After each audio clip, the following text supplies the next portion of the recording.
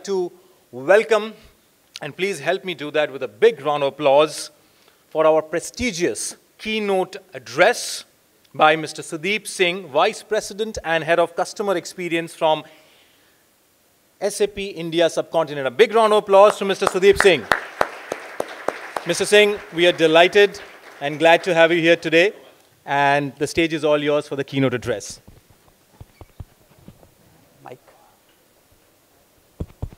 A very good morning to all of you. Hope you can hear me. It's a very pleasant day today, and I think the weather is really good in Mumbai. So I thought, so we get to work with a lot of customers across industries, across geographies. So it'll be a good idea to share with you what is driving the CX industry today, what are the core principles which matter. So it's our take on that. So that's what I would want to talk through today. So 4 key principles is what we are going to cover in this regard. So the first one I want to talk about is, if you can go to the slide. Yeah.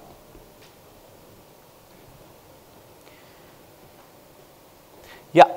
So I think CX encompasses everything which deals with the way customers engage with organizations. That's the core definition of CX. Right? That is the medium in which customers interact with our organizations. They know about our organizations, they experience it, and they continue to deal with them if they feel it's in line with their expectations. Otherwise, they switch to alternate places.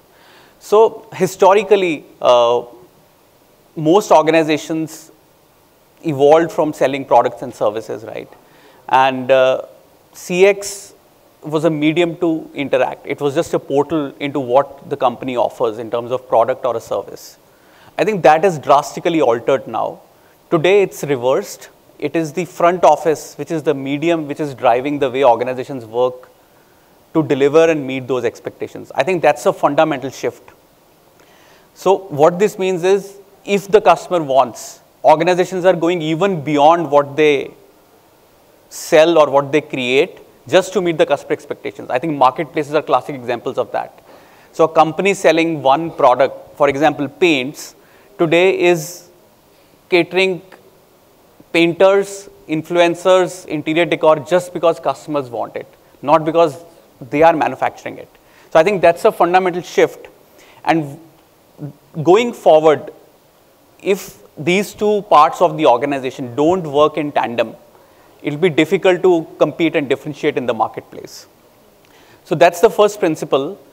What we are seeing is a very, very tight integration, a very, very simplified integration, which enables a seamless flow. So what this also means is, all these functions which are in the back office, whether it's your operations, whether it's customer service, whether it's procurement, whether it's your partner ecosystem, they all have to come together to create an experience. Otherwise, experience in itself is nothing if it's not fulfilled by all the parts of the organization. I think one of the classic examples, the success story which we talk in the Indian market today is the India stack, which is UPI, right? It's a classic example of this, where government came in to build this bridge between the front office and the back office. Back office in this case being the core banking or the banks, front office being anyone who can create an innovative interface. Look at the kind of innovation it has unleashed. It has led to adoption. I think at the end goal is adoption. So that is what this integration does. So very, very key, very, very important. The second principle which builds on this one, if we agree on this one, is how agile this stack is. So can we absorb new technologies? Because technical innovation keeps happening. It will continue to happen at a much, much faster pace as we move forward. The innovation is driven by mostly consumer companies. I think they lead it. They are the first ones to bring innovation to the market. The adoption happens there, the customer or the consumer behavior changes there. That then needs to flow into rest of the industry. Depends on which industry you are, how progressively you want to go or how slow you want to go, but eventually those technologies will flow in every aspect of the industry. And even within your organizations, to deal with your own employees. I think that is bound to happen. So is your stack agile enough to absorb those technologies? We had the new mediums, the social media came in, we had the Facebook selling, the Instagram, we had the, now the chat GPT, right? So these are all mediums and these are all technologies, but is your organization agile enough to absorb these technologies and create processes and models which are relevant to the customers on these channels, right? I think very, very important in our perspective. If you're not agile, you'll not be able to keep up, you'll not be able to match up to the competition, forget differentiating. So third concept, which is built on these two is, I think this is what we talk about a lot today, we read about a lot, everyone is talking, the buzzword is AI. I think AI has been around for a while now, few decades rather, in the form of machine learning, in the form of, we've been using AI in different processes, I would say in context in very, very micro domains.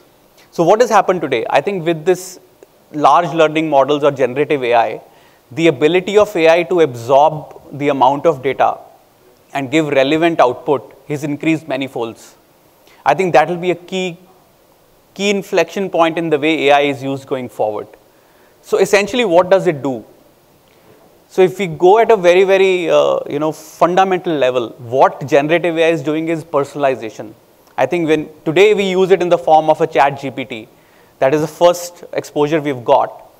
When we use that, what we get is a personalized response, right? So it's all about personalization in context of the individual who is using that system or interacting with the system. So if we scale this up, this would mean personalization will happen at scale. So organizations will be able to personalize for every consumer or every customer who is interacting with the organization. I think that's how we extrapolate it. And if that is true, right, the models are democratized. The platforms are democratized. Each and every company will use the same algorithms.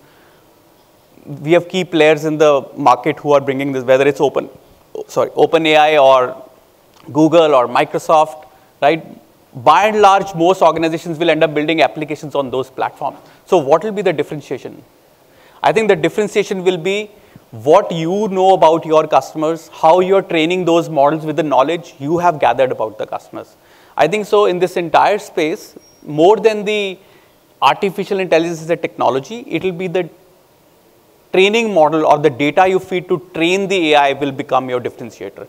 If you know more about the customer, you can personalize better with your interactions. I think that will start differentiating your organization in the marketplace. So this was the third principle I wanted to talk about. So ability to capture data, simplify it, and feed it into a model is a very, very important skill set and a capability you need to have. Last one, I think if you're capturing data, this takes center stage. So why will customers give you data and trust you with that? I think we all need to change the way we look at capturing data from the consumers. I think it's very, very important we use it as a financial currency. When a customer pays us, right, we are giving a product or a service which is commensurate to that. Now, if we apply the same principles in data, if somebody is sharing data with an organization, what is the customer getting in return? Are we doing that kind of accounting within our organizations? Are we looking, if somebody is sharing an incremental piece of information, how do I put it to use both for the consumer and for organization to either become more efficient or be more relevant to the consumer? I think that kind of accounting is very, very important to be done in this space. Otherwise, we end up capturing tons of data and we don't know what to do with that. We have data lakes, we have so many systems within our organizations, but unless we put a financial currency in place, equivalent model for data, we will not get the desired outcome. So I think this is very, very important. Even the law is coming after this now because it has to be, it is in interest of the consumers. So I think these were the 4 principles. If you bring it together, the front office, back office connection, the agility to adapt, the AI and the data you are training to, the AI model, the data you're feeding into that, and trust and consent. If you bring all the 4 together, that is how we see customer experience getting defined for all organizations across industries. It may vary in the way it is interpreted, but these are the standard principles which we see followed across the globe and across the industries. So I think I'll stop here. I thought it will be good to share those things. So thank you so much. Hope you enjoy the sessions today. Thank you very much. Thank you so much, Sudeep, for that wonderful keynote. Sudeep, I would request you to kindly be on stage, as we would like to extend our token of appreciation with a small felicitation to you.